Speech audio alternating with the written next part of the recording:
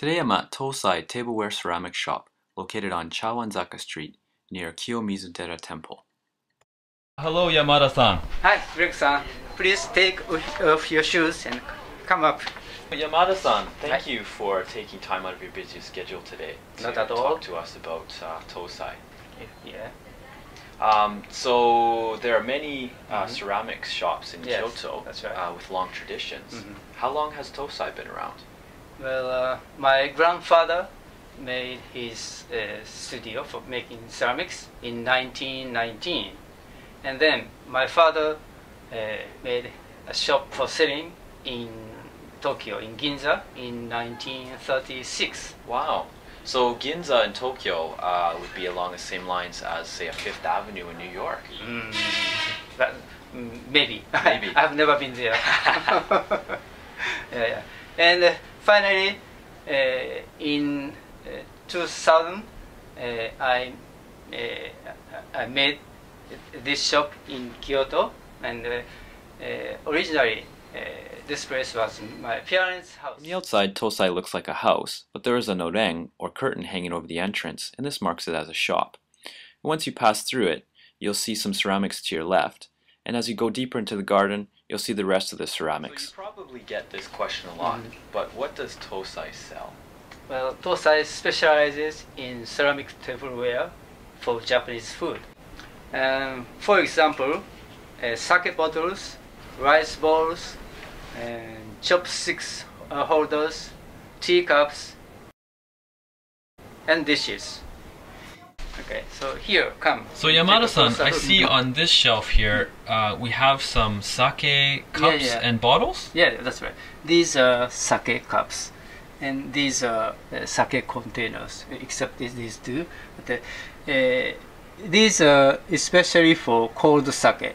We call them choshi. Choshi. That's right. For cold sake. That's right. And these are bottle, and we call them tokuri. Tokuri. Yeah, and they are for hot sake. For hot sake. That's right. These are for beer. Ah, okay. Yeah, and this has nut glaze, especially inside, and then it makes the bubble really smooth, and it makes taste really nice. And you put this one in a freezer directly, and drink it. It's really, you have a nice time. Wow, the beer sounds very delicious. I noticed there's a little sake cup with some gold inside. Yeah. This is real gold. And Wow. outside leaf is Gold leaf. seems That's like right. bizen, and the color is from firing.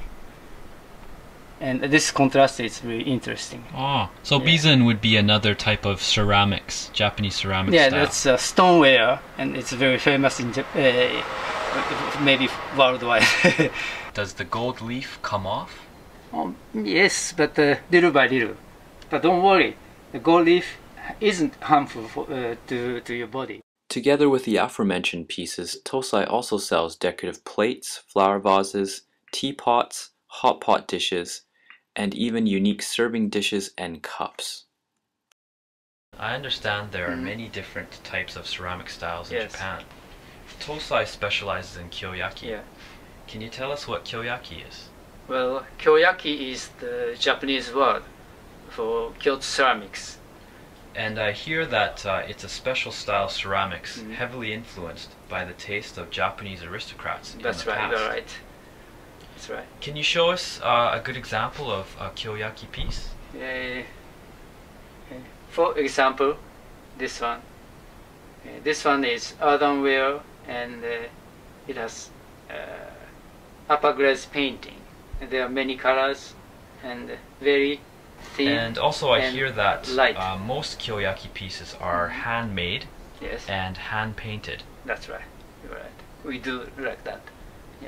You also at Tosai hand paint and hand make everything. Right. Also in the Gojozaka, Chawanzaka area, you see many ceramic producers. Yes. Retailers and wholesalers. Yes. How about in Tosai's case?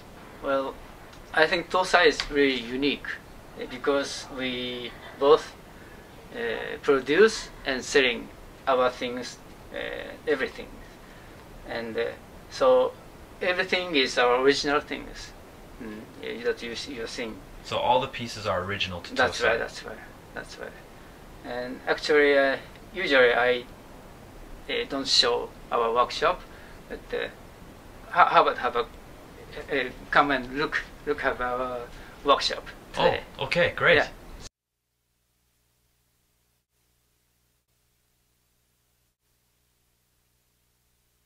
So this is where we do overglaze painting, and I'll introduce my younger sister, Noriko Yamakawa. Noriko. Hello, Noriko. So, how do you hand paint the designs onto your pieces? For example, she's painting cherry blossoms for dishes. Okay, so it looks like she's これでももうつかへんかもしれない、ずっとやってるから transferring the pattern onto the plate.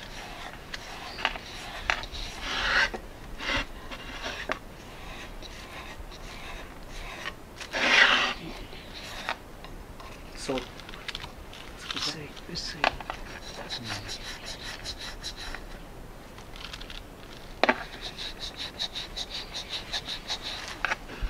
これ見せて。うんちょっと見せてあげて。Same like this.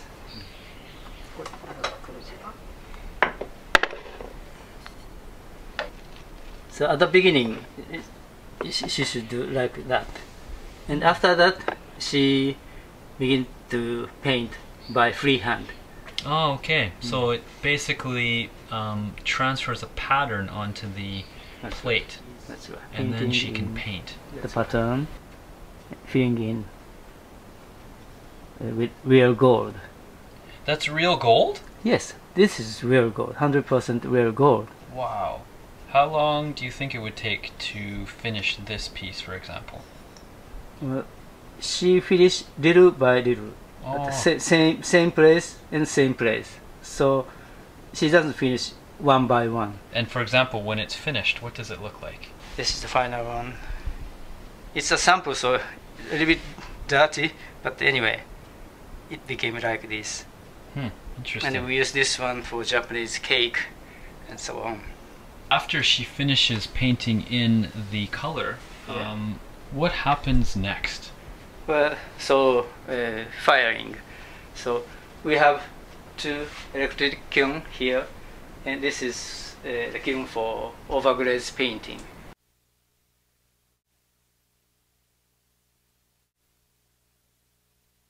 Now that I've shown you our workshop, let's go back to our storefront. Greg-san, Yeah, so what do we have here? this really old lamp and that lampshade. Mm-hmm. We can see in famous director Ozu Yasujiro's film.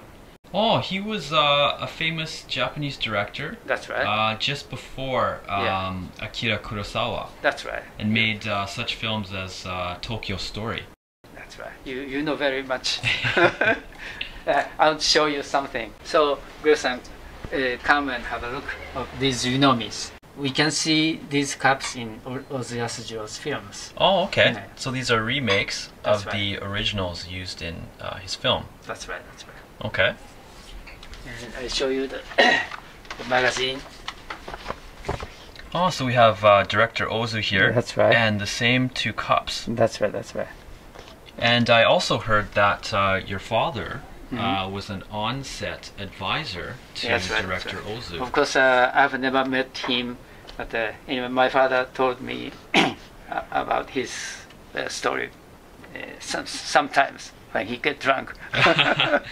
And there must be, you know, some Japanese fans who come to the shop here. That's right. There are so many fans in fan clubs, and they want to see this one, and they want to buy these unomis. That's right. We have a good business. Wow, so that's a pretty interesting connection Yes. that Tosai has with Director Ozu. That's right.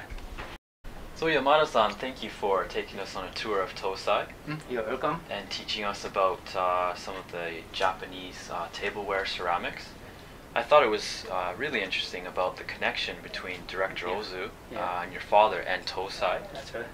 And also, I thought about how even for some of the Western households, you could use, say, the chopstick holders for knives or forks. forks. Also, that's right. And for example, this one is a sake bottle, but you can use this one as a flower vase. Ah, you put the flowers inside. That's right. That's right. For everyone coming to Kyoto, please drop by Tosai. I'm looking forward to seeing you. And for all the viewers watching, for more details about Tosai and other Kyoto information, have a look at handsonkyoto.com. Thank you for watching.